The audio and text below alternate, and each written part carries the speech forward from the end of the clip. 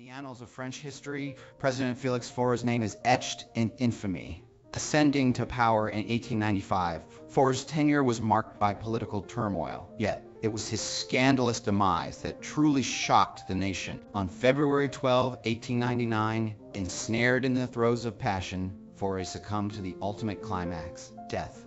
His lover, Marguerite Steinheil, a notorious Parisian socialite, found herself entangled in a scandal of epic proportions. The nation was aghast, the presidency stained with an indelible blot. Faure's abrupt departure from life while in the midst of an illicit liaison remains an unparalleled incident in French political history. His death, a salacious blend of power, passion, and tragedy, continues to captivate and horrify, a dramatic testament to the unpredictable dance of life and death.